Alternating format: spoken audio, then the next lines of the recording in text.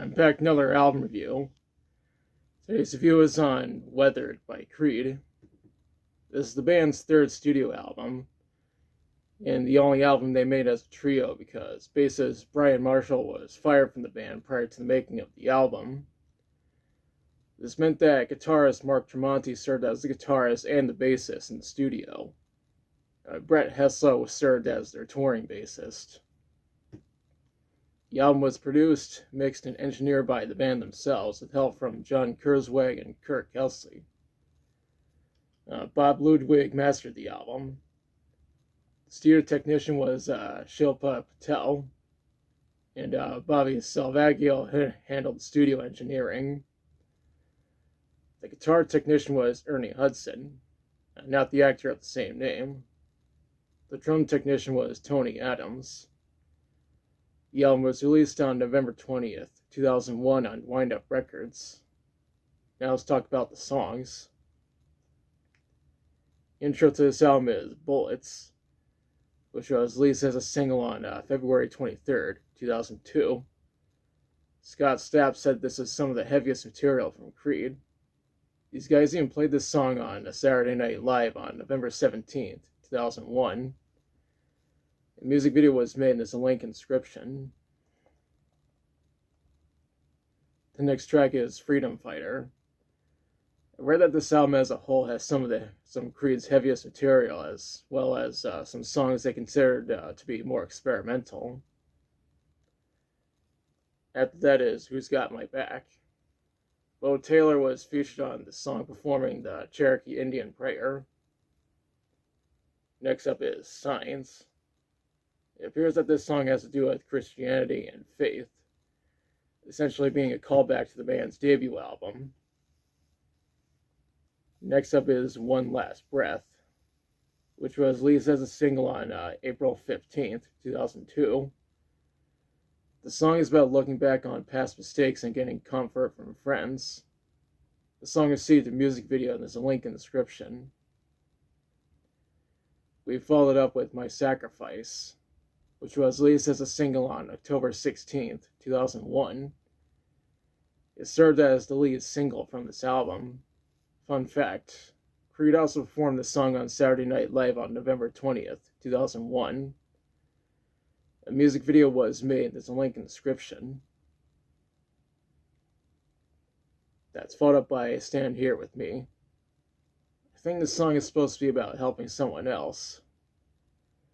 What comes next is Weathered, which is, of course, the title track for this album. It was released as a single on November 6th, 2002. I think the song is foreshadowing for when these guys are going to split up, and that Staff's mental state was already going down the shitter around this time. What comes after that is Hide, which was released as a single on May 21st, 2002. I need to mention that around this time, Stapp was dealing with substance abuse. The second to last track is Don't Stop Dancing, which was released as a single on October 22nd, 2002. Stapp's sister, Amy, provided backing vocals on this track.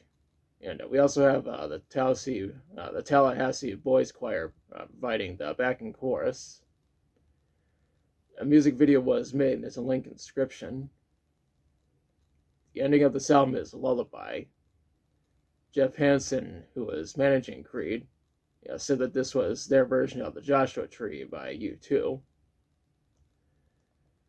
When researching this album, I read that it peaked at number 1 on the Billboard 200. It was also certified gold in Germany and the UK, platinum in Brazil, double platinum in Australia and New Zealand, triple platinum in Canada, and 6 times platinum in America.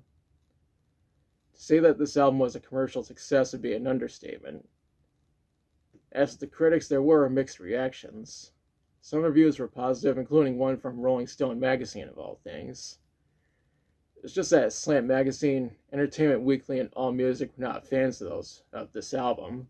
Honestly, fuck those publications.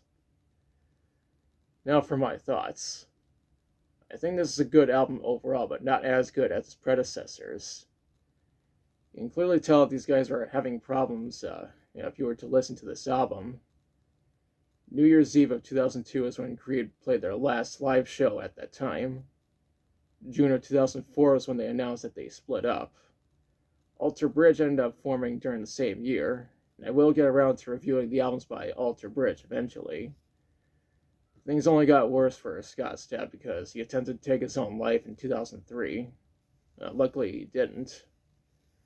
3 years later, he attempted to end his own life again after jumping 40 feet from a balcony in Miami. He was badly injured from that, but thankfully he survived. There was other fucked up shit that he was involved with, including domestic violence and public intoxication. So yeah, he was a mess back then. April 27th, 2009 was when Creed announced their reunion. They released a new album that same year, but we'll get back to that next time. Overall, I recommend checking out this album. And now's the part where I question you. Have you listened to Weathered? If so, what do you think about it? What's your favorite song from it? How do you think this album compares to its predecessors? And let me know in the comments. If you liked the video, be sure to like, share, and subscribe. Be sure to press the notification bell to notify you of future videos. Thanks for watching, and I'll be back soon with another review.